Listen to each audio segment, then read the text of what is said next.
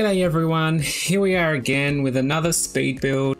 This time it's a glorious modern mansion built using only base game, which was incredibly hard. I'm so used to using, I don't have all the packs, but I have quite a few of them. So going back to just the original game, you certainly have to get creative.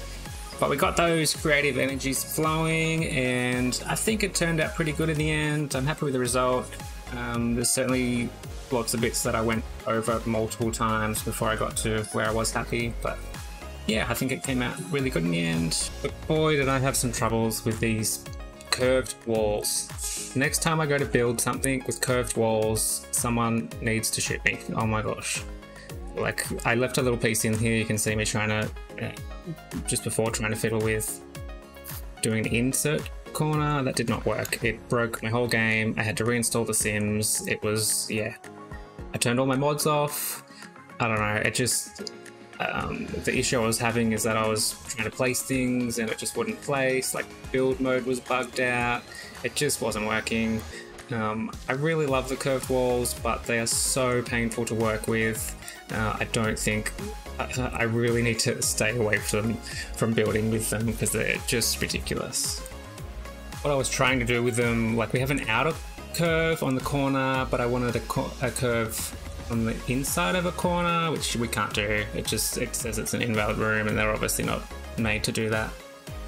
Yeah, so here we are going through. I wanted lots and lots of windows in this. I did use an inspirational image just from image search, and it was just an ultra modern mansion that was very white and had these big gorgeous curves. The whole building was curved and had a really nice pool that was curved, which obviously isn't as possible in The Sims, but did what I could with what we have, and yeah, I think it came out well.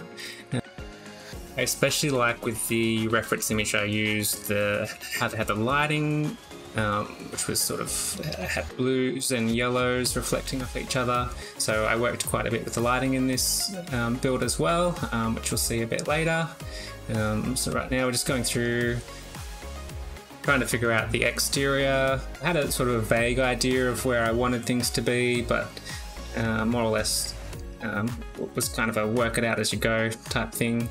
I really wanted to try, there's this trick that you see, and I can't remember who the original person was that did it, but they do curves on top of the pools, which you create a separate floor and you put a trim on it and you lower it, and it does look really good, and it's certainly suited with the rest of the curves. But then when you go to the second floor, it disappears, so it felt a bit pointless to me, so I ended up getting rid of it. Here we're doing a little Sunken Spa moment, which turned out quite well. It was a bit difficult too because of the gap between the pool and the spa, but I ended up using the tool mod and just finding something that would cover that up. Going around now and just planning out where I want the landscaping. Don't know why I chose to use dirt for that. I'll go through in a second, and we end up changing it all to grass, and it's much better. Figuring out the paths. Again, as you can see there, I'm having more issues with the curves. When you're using the foundations with a curve on it, whatever flooring you have underneath it, you either have to lay that down first or it leaves a gap. But yeah, I mean, I also found a solution for that when I was doing the landscaping. I put some plants there, so you know, where there's a will, there's a way. We got around it, but it's just so annoying. Going through now and choosing the plants that I wanted, just so we have a cohesive theme around the whole building. These fences are out of the debug menu, just for something a bit different. Try to use a few bits and pieces out of the debug menu because we were limited with just base game. Here we go, brightening up now with some green grass, which really, I think, makes the whole thing pop quite nicely, especially when considering it's in the red desert.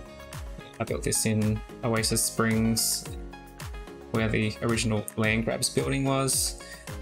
In my previous episode, I did an episode on my take on an alternate universe for the land grabs, and I'm basically coming up with like an alternate Sims universe with my own lore, and in that universe the land grabs are actually struggling and not doing as well as they were in this one, so I think they might have lost this mansion, but maybe this is what tipped them over the edge and made them lose all their money.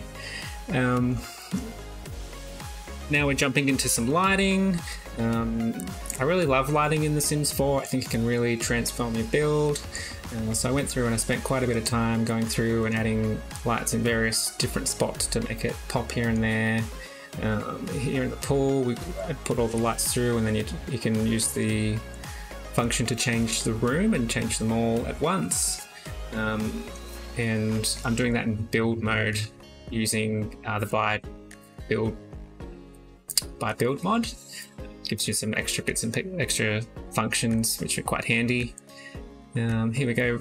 I wanted a big fountain out the front, just testing all the sprays to see which way they were going. Now we're putting in the iconic spa. I mean, I think it's the only spa in the base game, so we didn't have too much option. And going through and doing a bit of furnishing around on the decks out here. I wasn't too sure what I was gonna, at this stage, what I was gonna do with that large area to the right, where I just put some tables. I was thinking, oh, am I gonna have an extra dining area down there? And then, like, this build took a few days to do, so over the following days I kind of figured that out.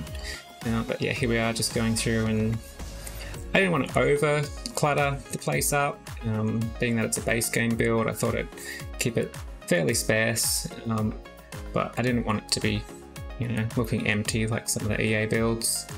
But I thought this would be a really nice place to come out and have breakfast in the morning. An awesome view. And then around this side we've got a small little lounge area. I really like those, the new colours they added to those lounges, but I didn't end up changing those lounges out anyway. They inside in a different colour. Lots of greenery, lots of plants, lots of repeated plants because we're only using base game and there's not a huge variety with those, but yeah, it came out pretty well. And I also made a few sort of custom plants that we'll see. I'm going to do another episode with the interior because this is going to be quite long, but you'll see that in that episode. Here we are. I've come back now and I've decided, I should put in a little guest house, because overall when I planned the interior layout there's only 2 bedrooms. It is, you know, vaguely based off the land grab, so that was the parents' room and the son's room, and I thought, can't have a mansion with only 2 rooms. I mean, a mansion probably wouldn't only have 3 rooms, but that's what I could fit. But yeah, thought this came up nice. A nice little private spot out there. There's a little natural lagoon pool off to the front of the guest house there. Nice little private area. Used a few different textures on the floor, like between the pebbles and then the brown sort of cobblestone, just to vary it up a bit. I wanted to divide these sections up a bit, so I used some more of those debug walls and sunk them into the ground. That's those glitches I was telling you about under the curved walls. I just put some little bits of mossy sort of plant in there. I thought that worked quite well, and it kind of breaks it all up a bit. Finishing up the landscaping here, more plants around the fountain. Bit of terrain painting just to vary the texture up a bit. I think it just looks better when there's just a little bit more variance, just splits it up a bit. Going through now and just checking all the lighting, and then I thought that there were sections up the top that didn't have windows in them, so I'm going through now and putting some skylights in. It doesn't show too much there, but during the day as the sun passes over, you do get more light in there. I'm going through now and just organising the layout that I wanted inside. You've probably seen me do these stairs multiple times because the build kept breaking because of those freaking curved walls.